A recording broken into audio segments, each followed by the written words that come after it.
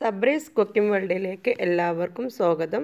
ഞാനിന്ന് ചെയ്യാൻ പോകുന്നത് വളരെ ടേസ്റ്റി ആയിട്ടുള്ള ചിക്കൻ ചീസ് ബോളാണ്.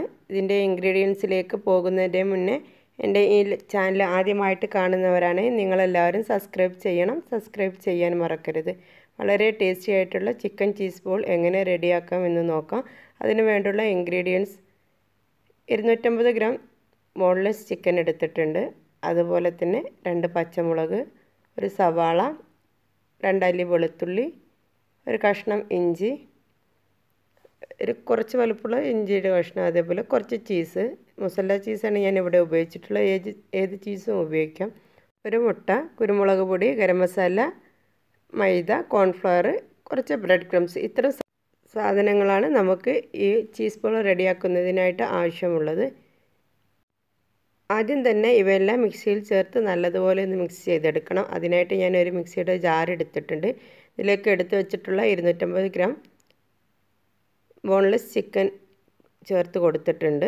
ഇതിന് എല്ലില്ലാത്ത ഭാഗമാണ് ഞാൻ എടുത്തിട്ട്. അതേപോലെ എടുത്ത് വെച്ചിട്ടുള്ള വെളുത്തുള്ളിയുടെ അല്ലി ഏതോ കഷ്ണങ്ങളാക്കി ഇതിലേക്ക് ചേർത്ത് കൊടുത്തിട്ടുണ്ട്. അതേപോലെ നമ്മൾ എടുത്ത് വെച്ചിട്ടുള്ള ഇഞ്ചി ചെറിയ കഷ്ണങ്ങളാക്കിയിട്ട് വേണം ഇതിലേക്ക് ചേർത്ത് കൊടുക്കാനായിട്ട്. പെട്ടെന്ന് അരിഞ്ഞ് കിട്ടുന്നതിന് വേണ്ടിയിട്ടും കൂടിയാണ്. കുറച്ച് വലുപ്പമുള്ളൊരു കഷ്ണം ഇഞ്ചിയാണ് ഞാൻ എടുത്തിട്ടുള്ളത്. ഇതും കൂടെ ഇതിലേക്ക് നല്ലതുപോലെ ചേർത്ത് കൊടുക്കുക. അതേപോലെ നമ്മൾ എടുത്ത് വെച്ചിട്ടുള്ള പച്ചമുളക്, 2 പച്ചമുളകാണ് എടുത്തിട്ടുള്ളത്. പച്ചമുളകൊക്കെ നമുക്ക് എരിവിനനുസരിച്ച് കൂട്ടിയും കുറച്ചും ചേർത്ത് കൊടുക്കാം. എടുത്ത് വെച്ചിട്ടുള്ളൊരു സവാള, വലിയൊരു സവാളയാണ് എടുത്ത് വെച്ചിട്ടുണ്ടായിരുന്നത്. അതും കൂടെ ചേർത്ത് കൊടുക്കുക. അതേപോലെ നമ്മൾ ഇതിലേക്ക് ആവശ്യത്തിനുള്ള ഉപ്പും കൂടെ ചേർത്ത് കൊടുക്കണം. അതുപോലെ തന്നെ നമ്മൾ ഇതിലേക്ക് എടുത്ത് വെച്ചിട്ടുള്ള ഗരം മസാല, കുരുമുളക് പൊടി ഇവയും കൂടി ചേർത്ത് കൊടുക്കണം. 1/2 ടേബിൾ സ്പൂൺ കുരുമുളക് പൊടിയാണ് ചേർത്തിട്ടുണ്ടായിരുന്നത്. അതേപോലെ 1/4 ടീസ്പൂൺ ഗരം മസാലയാണ് ചേർത്തിട്ടുള്ളത്. ഇതെല്ലാം എരിവിൻ്റെ അനുസരിച്ച് നമുക്ക് മുളകിൻ്റെയും കുരുമുളകിൻ്റെയും അളവ് കൂട്ടിയും കുറച്ചൊക്കെ ചെയ്യാം. ഞാൻ കുറച്ചൊക്കെ സ്പൈസി ആയിട്ടുള്ള ഒരു മിക്സാണ് തയ്യാറാക്കിയിട്ടുള്ളത്. ഇത് നമുക്ക് മിക്സിയിൽ ചേർത്ത് നല്ലതുപോലെ ഇത് അടിച്ച് കിട്ടിയിട്ടുണ്ട്. ഇത് നമുക്കൊരു പാത്രത്തിലോട്ട് മാറ്റാം. ഒരു വലിയ ബൗളിലോട്ട് മാറ്റി ഇത് നല്ലതുപോലെ ഒന്ന് കുഴച്ചെടുക്കണം. അതിന് വേണ്ടിയിട്ട് നമുക്കൊരു പാത്രത്തിലോട്ട് മാറ്റിയെടുക്കാം. നമ്മൾ ഇട്ടിട്ടുള്ള ചിക്കനും സവാളയും പച്ചമുളകും ഇഞ്ചിയും വെളുത്തുള്ളിയും എല്ലാം നല്ലതുപോലെ പേസ്റ്റായിട്ട് അരിഞ്ഞ് കിട്ടിയിട്ടുണ്ട്. ഇത് നമുക്കൊരു പാത്രത്തിലോട്ട് മാറ്റിയെടുക്കാം. അതിൻ്റെ ശേഷം വേണം ബാക്കി ഇൻഗ്രീഡിയൻസ് ഇതിലേക്ക് ചേർത്ത് കൊടുക്കാനായിട്ട്. ബാക്കി ഇനി ഇതിലേക്ക് കോൺഫ്ലവറാണ് ചേർത്ത് കൊടുക്കാനായിട്ടുള്ള 2 ടേബിൾ സ്പൂൺ കോൺഫ്ലവർ ഞാൻ എടുത്ത് വെച്ചിട്ടുണ്ട്. അതിനായിട്ട് 2 ടേബിൾ സ്പൂൺ കോൺഫ്ലവർ നമുക്ക് ഇതിലോട്ട് ചേർത്ത് കൊടുക്കാം. എന്നിട്ട് നല്ലതുപോലെ മിക്സ് ചെയ്ത് കൊടുക്കാം. ഈ സമയം ഉപ്പ് ആവശ്യമുണ്ടെങ്കിൽ നമുക്ക് വീണ്ടും ഉപ്പ് ചേർത്ത് കൊടുക്കാം. ചിക്കൻ നേരത്തെ അടിച്ചെടുക്കുന്ന സമയം നമ്മൾ ഉപ്പ് ചേർത്തിരുന്ന ആവശ്യമാണെങ്കിൽ ഉപ്പ് ചേർത്ത് കൊടുക്കുക. ഇത് നല്ലതുപോലെ മിക്സ് ചെയ്തിട്ട് കയ്യിൽ കുറച്ച് ഓയിൽ തടവി ചെറിയ ബോൾസാക്കി മാറ്റിയതിന് ശേഷം കയ്യിൽ വെച്ച് നല്ലതുപോലെ പ്രസ് ചെയ്ത് പരത്തിയെടുക്കുക. ഇത് നമുക്ക് ഓരോരുത്തർക്കനുസരിച്ച് വലുതും ചെറുതും ആക്കിയിട്ട് നമുക്ക് ചെയ്യാം. ഞാൻ കുറച്ച് വലുപ്പമുള്ള ബോൾസാണ് എടുത്തിട്ടുള്ളത്. ഇതിൻ്റെ സെൻറ്ററിൽ കുറച്ച് ചീസ് വെച്ച് കൊടുക്കുക. സ്ക്വയർ ടൈപ്പുള്ള ചീസ് ഉണ്ടെങ്കിൽ അത് ചെയ്യാം. എൻ്റെ അടുത്ത് ഇപ്പോൾ മസാല ചീസാണ് ഉണ്ടായിരുന്നത്. ഞാനത് വെച്ചിട്ടാണ് ചെയ്തിട്ടുള്ളത്. എല്ലാ ഭാഗത്തുനിന്നും ചീസിനെ കവർ ചെയ്യുന്ന രീതിയിൽ എല്ലാ ഭാഗത്തുനിന്നും മടക്കി കൊടുക്കുക. എല്ലാ ഭാഗത്തുനിന്നും മടക്കിയതിന് ശേഷം നമ്മൾ ഇത് വീണ്ടും ഒന്നും കൂടി ബോളാക്കിയിട്ട് തന്നെ ഉരുട്ടിയെടുക്കണം. ഇതേപോലെ എല്ലാ ഭാഗത്തുനിന്നും മടക്കിയതിന് ശേഷം ഒന്നും കൂടി ബോളാക്കിയിട്ട് നമുക്കിത് ഉരുട്ടിയെടുക്കാം. അതിന് ശേഷം നമ്മൾ എടുത്ത് വെച്ചിട്ടുള്ള മൈദയിലൊന്ന് മുക്കിയിട്ട് വേണം എടുത്ത് വയ്ക്കാനായിട്ട്. ചീസെല്ലാം ഉള്ളിൽ വെച്ച് ഒന്നും കൂടി ബോൾസാക്കി മാറ്റിയതിന് ശേഷം എടുത്ത് വെച്ചിട്ടുള്ള മൈദയിൽ ഇതേപോലെ നല്ലതുപോലെ ഒന്ന് ഫുള്ളൊന്ന് കവർ ചെയ്യുന്ന രീതിയിൽ ഒന്ന് എടുത്ത് വയ്ക്കുക. എന്നിട്ട് നമുക്ക് വേറൊരു പാത്രത്തിലോട്ട് മാറ്റി വയ്ക്കുക. അതേപോലെ തന്നെ ബാക്കിയുള്ളതും എല്ലാതും ഇതേപോലെ തന്നെ ചെയ്തെടുക്കുക. കയ്യിൽ നല്ലതുപോലെ ഓയിൽ തടവിയിട്ട് വേണം ചെയ്തെടുക്കാൻ, അല്ലെങ്കിൽ കയ്യിൽ പെട്ടെന്ന് ഒട്ടിപ്പിടിക്കും. അത് ഒഴിവാക്കാൻ വേണ്ടിയിട്ടാണ് ഓയിൽ തടവുന്നത്. അതേപോലെ തടവിയിട്ട് എല്ലാതും ഇതേപോലെ ബോൾസാക്കിയിട്ട് മാറ്റി നമുക്കൊന്ന് മൈദയിലെടുത്ത് എല്ലാതും റെഡിയാക്കിയെടുക്കാം. ഇതേപോലെ തന്നെ ബാക്കിയുള്ളതും എല്ലാതും ഞാൻ ഇതേപോലെ റെഡിയാക്കി എടുത്തിട്ടുണ്ട്. അതിന് ശേഷം വേണം നമുക്കിത് മുട്ടയിലൊക്കെ മുക്കിയെടുക്കാനായിട്ട്. ഇതെല്ലാം റെഡിയാക്കിയതിന് ശേഷമാണ് ഞാൻ മുട്ടയിൽ മുക്കിയെടുക്കുന്നത്. ഞാനിത് ഇങ്ങനെ 9 ബോൾസ് ഇതേപോലെ എനിക്ക് കിട്ടിയിട്ടുണ്ട്. കുറച്ച് വലിയ സൈസിലാണ് ചെയ്തിട്ടുള്ളത്. ചെറുതാണെങ്കിൽ ഇതിനേക്കാളും കൂടുതൽ കിട്ടും. ഞാൻ എടുത്ത് വെച്ചിട്ടുള്ള മുട്ട നല്ലതുപോലെ അടിച്ചെടുത്തിട്ടുണ്ട്. അതിൽ ഓരോ ബോൾസും എടുത്ത് ഞാൻ മുട്ടയിൽ മുഴുവനായിട്ട് മുക്കിയതിന് ശേഷമാണ് ഞാൻ പിന്നെ ബ്രെഡ് ക്രംസ് ഉപയോഗിക്കുന്നുള്ളൂ. എല്ലാ ബോൾസും ഞാൻ മുട്ടയിൽ നല്ലതുപോലെ മുക്കിയെടുത്തിട്ടാണ് ഞാൻ ബ്രെഡ് ക്രംസിൽ മുക്കുന്നുള്ളൂ.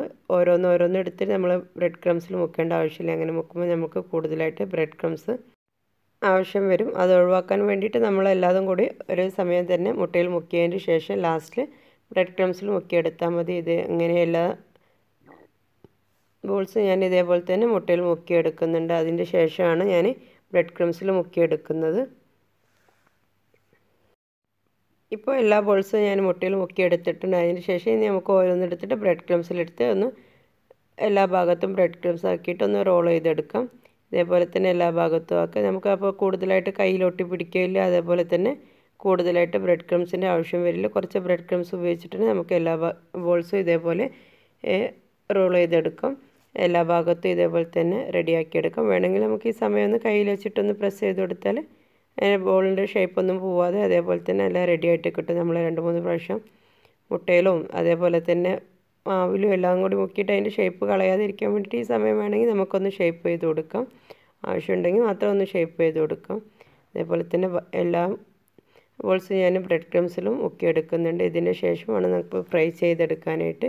ബ്രെഡ് ക്രംസിൽ മുക്കിയതിന് ശേഷം ഒരുപാട് സമയം നമ്മൾ വെക്കേണ്ട, കാരണം മുട്ടയെല്ലാം കൂടി ഉള്ളതുകൊണ്ട് നമുക്കത് പെട്ടെന്ന് തന്നെ ഫ്രൈ ചെയ്തെടുക്കാം. ഇപ്പോൾ ഞാൻ എല്ലാ ബോൾസും ഇതേപോലെ തന്നെ ബ്രെഡ് ക്രംസിൽ മുക്കിയിട്ട് റെഡിയാക്കി വെച്ചിട്ടുണ്ട്. ഇനി നമുക്കിത് ഫ്രൈ ചെയ്തെടുക്കുകയാണ് വേണ്ടത്. ഇതിനായിട്ട് നമുക്കൊരു പാൻ അടുപ്പത്ത് വയ്ക്കാം. പാൻ അടുപ്പത്ത് വെച്ചിട്ട് നല്ലപോലെ ചൂടായതിന് ശേഷം നമുക്കിത് ഫ്രൈ ചെയ്തെടുക്കണം. എണ്ണ നല്ലതുപോലെ ചൂടായതിന് ശേഷം വേണം നമ്മൾ ഇതിലോട്ട് ചേർത്ത് കൊടുക്കാനായിട്ട്. അല്ലാത്ത പക്ഷം നമ്മൾ ചേർത്ത് കൊടുക്കുമ്പോൾ പെട്ടെന്ന് തന്നെ ഈ ബോൾസെല്ലാം എണ്ണ കുടിച്ച് ടേസ്റ്റ് ഇല്ലാതാവും. അതുകൊണ്ട് നല്ല പോലെ ചൂടായതിന് ശേഷമാണ് നമുക്ക് ഇതിലോട്ട് ചേർത്ത് കൊടുക്കാനായിട്ട്. അതേപോലെ തന്നെ ഇട്ട് കുറച്ച് സമയം കഴിഞ്ഞേക്കിന് നമുക്കൊന്ന് തിരിച്ചിട്ട് കൊടുക്കാം. 2-3 പ്രാവശ്യം തിരിച്ച് മറിച്ചിട്ട് കൊടുത്തിട്ട് നമുക്കിത് നല്ലതുപോലെ ഫ്രൈ ചെയ്തെടുക്കാം. ചേർത്ത് കൊടുക്കുമ്പോൾ എണ്ണ നല്ലതുപോലെ ചൂടായതിന് ശേഷമാണ് ചേർത്ത് കൊടുക്കുക. പിന്നെ അതിന് ശേഷം മീഡിയം ഫ്ലെയിമിലിട്ടിട്ടാണ് നമ്മളിത് ഫ്രൈ ചെയ്തെടുക്കാനായിട്ട്. അതേപോലെ നമ്മൾ കൂടുതൽ സമയം തിരിച്ച് മറിച്ചിട്ട് കൊടുക്കണം. നമുക്ക് ആദ്യത്തെ ട്രിപ്പ് റെഡി ആയിട്ടുണ്ട്. അതേപോലെ തന്നെ ബാക്കിയുള്ളത് നമുക്ക് ഇതേപോലെ തന്നെ ഫ്രൈ ചെയ്തെടുക്കാം. നല്ല ചൂടായതിന് ശേഷം ഉള്ള എണ്ണയിലോട്ട് ചേർത്ത് കൊടുക്കണം. അതിന് ശേഷം നമുക്ക് ഇത് പെട്ടെന്ന് തന്നെ തിരിച്ചിട്ട് കൊടുക്കാം. അതേപോലെ മീഡിയം ഫ്ലെയിമിലാക്കണം. പിന്നെ ലോ ഫ്ലെയിമിലാക്കരുത്. ലോ ഫ്ലെയിമിലാക്കിയിട്ടുണ്ടെങ്കിൽ എണ്ണ കുടിച്ച് ബ്രെഡ് ക്രംസൊക്കെ ഉണ്ടാകുമ്പോൾ എണ്ണ കുടിച്ച് ഇത് ടേസ്റ്റ് ഇല്ലാതെ ആയിപ്പോവും. അതുപോലെ തന്നെ ചിക്കനിന് തന്നെ നല്ലതുപോലെ എണ്ണ കുടിക്കുക. അപ്പോൾ അത് ഒഴിവാക്കാൻ വേണ്ടിയിട്ട് നമ്മൾ മീഡിയം ഫ്ലെയിമിലിട്ടിട്ടാണ് ഇത് ഫ്രൈ ചെയ്തെടുക്കാനായിട്ട്. അതേപോലെ ഒന്ന് മറിച്ചിട്ട് കൊടുക്കുക. ഇട്ട് കുറച്ച് സമയം കഴിഞ്ഞേക്കിന് ഒന്ന് മറിച്ചിട്ട് കൊടുക്കുക. അതേപോലെ 2-3 പ്രാവശ്യം തിരിച്ച് മറിച്ചിട്ട് കൊടുത്തിട്ട് നമുക്കിത് നല്ലതുപോലെ ഫ്രൈ ചെയ്തെടുക്കാം. ഇതേപോലെ തന്നെയാണ് ബാക്കിയുള്ള എല്ലാ ബോൾസും ഇതേപോലെ തന്നെയാണ് ഫ്രൈ ചെയ്തെടുക്കുന്നത്. നല്ല ഗോൾഡൻ ബ്രൗൺ നിറമാകുമ്പോൾ നമുക്കിത് വറുത്ത് കോരാം. അതുവരെ ഒരു മീഡിയം ഫ്ലെയിമിലിട്ടിട്ട് നമുക്ക് ഫ്രൈ ചെയ്തെടുക്കാം. രണ്ടാമത്തത് ഏകദേശം റെഡി ആയിട്ടുണ്ട്. ഇനി ഇത് വറുത്ത് കോരുകയാണ്. അതിൻ്റെ ശേഷമാണ് ബാക്കിയുള്ളത് നമുക്ക് ഫ്രൈ ചെയ്തെടുക്കാനായിട്ട്. ഞാൻ 3 ട്രിപ്പിലായിട്ടാണ് ഇത് ഫ്രൈ ചെയ്തെടുത്തിട്ടുള്ളത്. ഇതേപോലെ തന്നെ നിങ്ങളെല്ലാവരും ഫ്രൈ ചെയ്യാം. മീഡിയം ഫ്ലെയിമിലിട്ടിട്ട് വേണം നമ്മൾ ഫ്രൈ ചെയ്തെടുക്കാനായിട്ട്. കൂടുതലായിട്ട് ലോ ഫ്ലെയിമിലോ അതേപോലെ ഹൈ ഫ്ലെയിമിലോ ആയിട്ട് ചെയ്യരുത്. കാരണം ഹൈ ഫ്ലെയിമിലായ പുറം ഭാഗം പെട്ടെന്ന് കരിഞ്ഞു പോകും. ചിക്കൻ ഒന്നും വെന്ത് കിട്ടില്ല. അതേപോലെ ലോ ഫ്ലെയിമിലായിട്ടുണ്ടെങ്കിൽ ഇത് കൂടുതലായിട്ട് എണ്ണ കുടിക്കാനുള്ള സാധ്യതയുണ്ട്. ചിക്കനൊക്കെ വേവിക്കാത്തത് കൊണ്ട് അത് വെന്ത് കിട്ടാനുള്ളൊരു സമയം വേണം. അതിന് വേണ്ടിയിട്ട് നമ്മൾ മീഡിയം ഫ്ലെയിമിലിട്ടിട്ട് ഫ്രൈ ചെയ്തെടുക്കുക. പ്രത്യേകം ശ്രദ്ധിക്കുക. ഞാൻ എല്ലാ ചീസ് ബോളും ഇതേപോലെ റെഡിയാക്കിയിട്ടുണ്ട്. നിങ്ങളെല്ലാവരും ട്രൈ ചെയ്ത് നോക്കുക. വളരെയധികം ടേസ്റ്റിയാണ്. അതേപോലെ ഇത് സോസിൻ്റെ കൂടെയൊക്കെ സെർവ് ചെയ്യാൻ പറ്റും. അതേപോലെ നല്ല ടേസ്റ്റി ആയിട്ടാണ്. ഇതിൻ്റെ ഉള്ളിലൊക്കെ ചീസ് നല്ലതുപോലെ മെൽറ്റ് ആയിട്ടുണ്ട്. നല്ല സോഫ്റ്റി ആയിട്ടാണ്. അതേപോലെ കുറച്ച് സ്പൈസി ആയിട്ടാണ് ചെയ്തിട്ടുള്ളത്. സ്പൈസി ഇത്ര വേണ്ടെന്നുണ്ടെങ്കിൽ നിങ്ങൾക്ക് അനുസരിച്ച് കൂട്ടിയും കുറച്ചൊക്കെ ചെയ്യാം. അതുപോലെ തന്നെ ചീസും തന്നെ നമുക്ക് ഇഷ്ടമുള്ള ചീസ് ഉപയോഗിക്കുക. ഇത് മൊസല്ല ചീസ് എൻ്റെ കയ്യിലുണ്ടായിരുന്നു, അതുകൊണ്ടാണ് ഇത് ഉപയോഗിച്ചിട്ടുള്ളത്. ഇഷ്ടത്തിനനുസരിച്ചുള്ള ചീസ് നമുക്ക് ഉപയോഗിക്കാം. ഇതിൻ്റെ സ്ക്വയർ ടൈപ്പിലുള്ളതും ഏത് വേണമെങ്കിലും നമുക്ക് ഉപയോഗിക്കാം. നിങ്ങളെല്ലാവരും ട്രൈ ചെയ്ത് നോക്കുക. ഇഷ്ടപ്പെട്ടാൽ ലൈക്ക് ചെയ്യാനും ഷെയർ ചെയ്യാനും മറക്കരുത്. Thank you for watching.